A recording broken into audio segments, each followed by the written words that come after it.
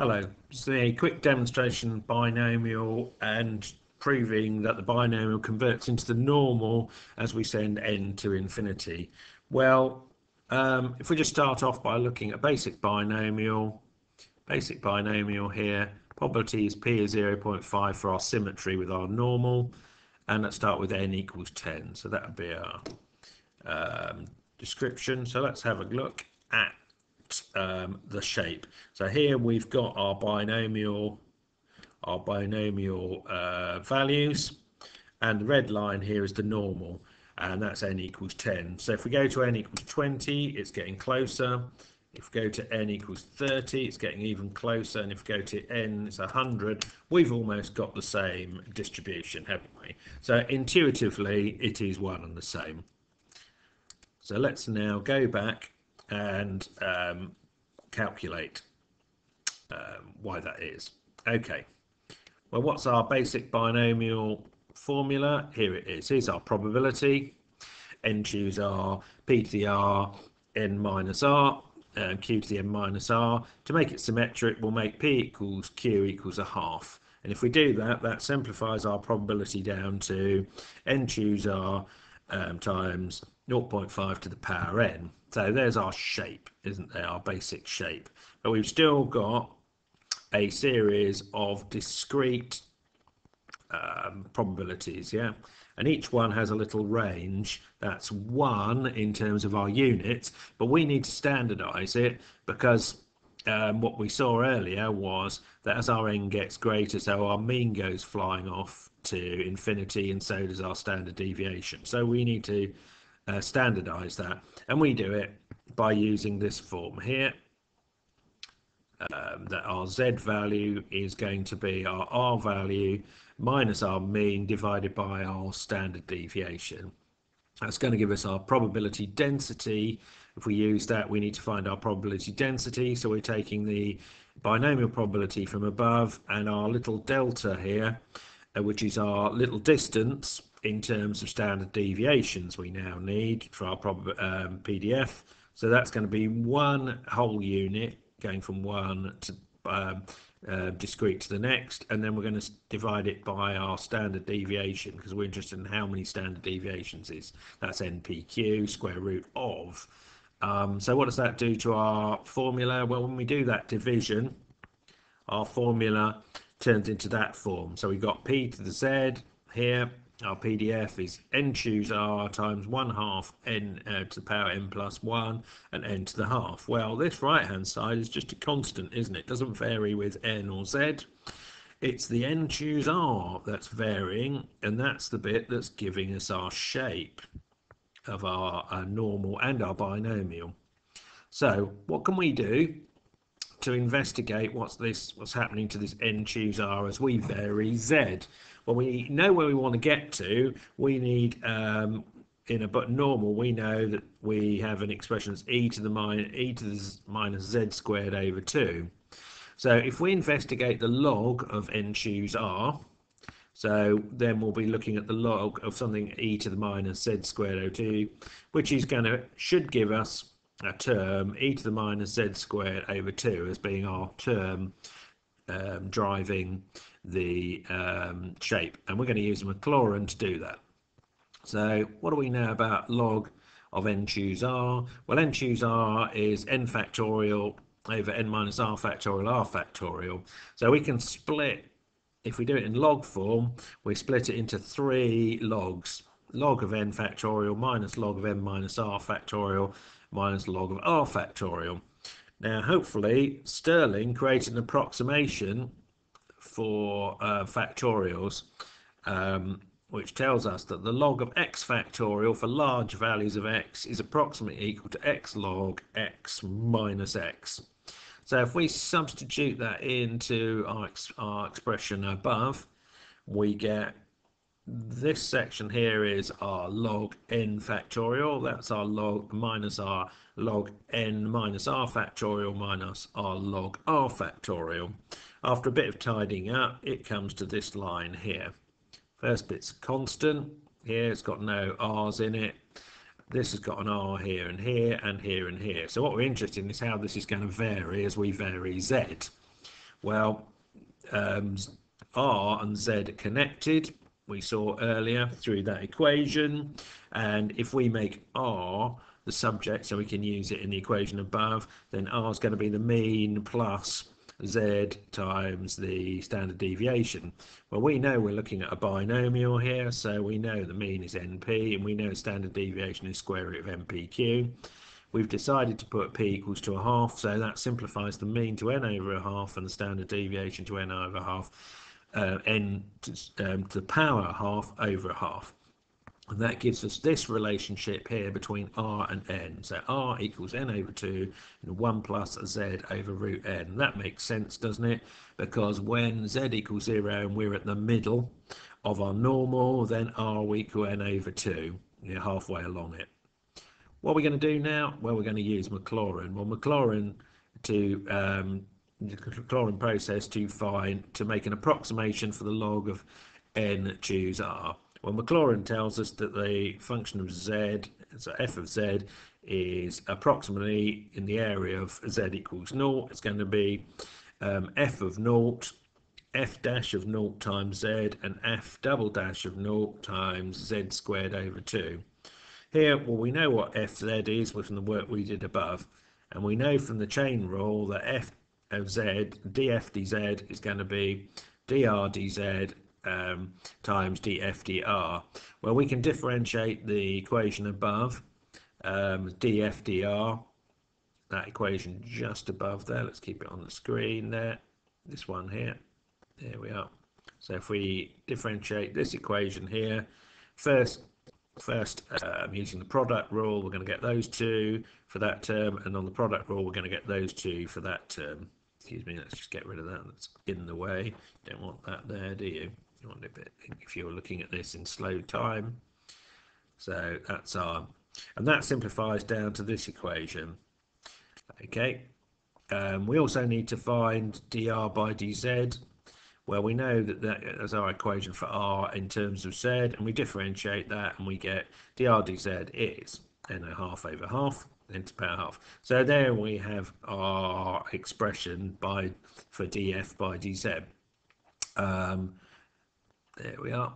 So what's the thing we have to do? We have to find f dash of 0, so that's the differential when z equals 0. When z equals 0, we're in the middle of our distribution, so r equals n over 2. If we substitute that into this equation, we find that we've got log of n over 2 minus log over n over 2. So f dash is 0. That's probably what we expect. So we haven't got a z term in our expression.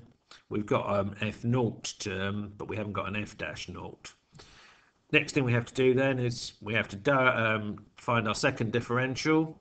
So we can differentiate what we calculated earlier, can't we? And again with the chain rule, and moving the n to the half over 2 out the front, the chain rule here is going to be another n. In a minute we're going to substitute that, and we just have to differentiate this bracket here, don't we, dr, which gives us this here. Having brought dr by dz back, which we've had before, we've now got 2 lots of n to the half to the power half over 2, and we've got this bracket there. So all of that comes together into this expression, this relationship that f double dot z equals n minus n over 4, and then we've got a 1 over n minus r plus 1 over r. Well, when we want to find what that is when z equals 0, again r equals n over 2, we substitute that in and we find that f double dash of 0 is minus 1. So we now know then that using our MacLaurin, that our log of n choose r is approximately our f naught 0, which is some form of constant, minus, we didn't have a z term, we've only got this term here, haven't we, the minus a half z squared. That's the 2 from our MacLaurin because it's divided by 2. And that proves to us very quickly that therefore p to the z is proportionate to e to the minus z squared, and that's what we're looking for, isn't it, in a normal. So we've done the first half of the job. What we don't know is what the constant is. Okay, let's work out what the constant is, shall we? All right, so we know that we've got an expression of this form. What we now need to do is to find out what this constant is here. And we know that the area under the curve must equal 0, isn't it? Because the total probability under this, under the normal curve here, must equal 1. Yeah, because all probabilities must add up to 1. But our problem is we can't integrate this immediately, can we? We can't integrate that function, our probability distribution PDF, from minus infinity to plus infinity, because that's the full range, isn't it? Because we can't integrate this term here, can we? So we've got to do a bit of a trick. What we're going to do is we're going to use this expression twice, and we're going to, doesn't matter the fact that we've got it in z here, we could have the same integral in x and we could have the same integral in y, and if we write it in x and y, then they're all going to have the same value, aren't they? That if we integrate this, integrate that expression, we've got the area under the curve, and that's in z, so that should be in z squared. And if we write it in x squared here or in y squared here, they're all going to have the same value, aren't they? They're going to have the same value, which is going to be a, every one of them, yeah?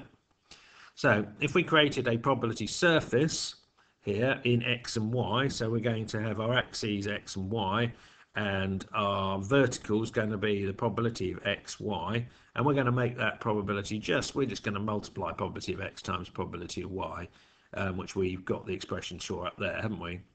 So the volume under that surface is going to be, this joint PDF is going to be px, py, and we're going to integrate it for the whole range of x and the whole range of y.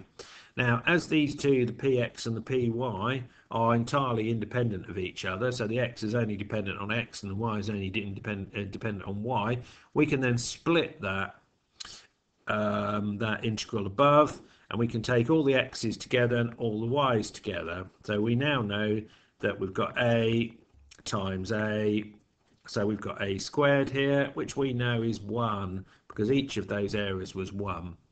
Now this is something we can integrate, because what we can do here is putting in our expression again for the normal, it's ke to the minus x squared and ke to the minus y squared. So we can put the k's together, that's just a constant, and now we've got this expression e to the x squared plus y squared over 2 dx dy, and we can convert this into polars, yippee, and this is going to give us our, we've been looking for where our pi comes from, haven't we, on that expression. So if we took a little area here, footprint area, in x dx dy, instead we're going to do the whole thing in r and theta, and so our little footprint area here has got area r dr d theta. Probably better, that length there is r d theta, isn't it? And that one is dr. So when we multiply those together, we get this form. Yeah. So, and of course, rx squared plus y squared is going to be r squared. So here are two components that we need in order to do the integral, because we can convert that integral, that we replace our x squared plus y squared with r squared, we replace our dx dy with r dr d theta. We now need to change our limits on our integral, and for our theta, for our angle, well, we're going a full turn, aren't we? So we're going from 0 to 2 pi, and for our r value, we're going from 0 to infinity now to cover the whole thing. But the great thing now is all these components, either functions, there's k is just a constant come out the front. The delta theta, well, there's no other expression in here that relates to theta, so we can move that aside with its integral. And then over here we've got our r, all the rest of the terms are functions of dr, aren't they? So that's our 0 to infinity integral there. And we can therefore integrate, we've got our k squared at the front, we integrate our delta theta, and we get theta, and that's from 0 to 2 pi, and we integrate our the expression in here in r, and we get this one here because we've now got an r at the front. Allows us to integrate it, and that's going from 0 to infinity. So we've got a k squared, we've got 2 pi once we've integrated that, and this becomes 0 minus minus 1. So all that lot gives us the integral is k squared 2 pi. And we know that's the volume, isn't it? And we know that the volume under this curve is a squared, and we know a equals 1. So we therefore know that k squared 2 pi equals 1. So we now know that k equals the square root of 1 over 2 pi. And we have therefore proved the fundamental normal distribution. P to the z is 1 over square root 2 pi e to the minus z squared. So I hope that's of use to you. A bit long, but it takes you from one end to the other all in one place. Thank you very much.